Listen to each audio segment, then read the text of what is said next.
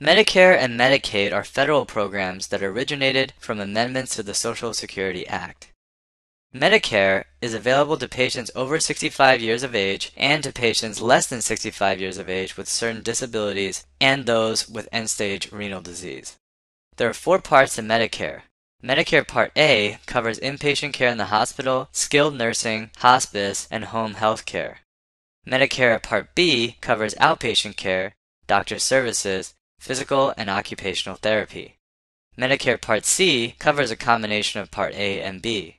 Finally, Medicare Part D covers standalone prescription drug coverage. In comparison, Medicaid is federal and state health assistance for people with very low incomes.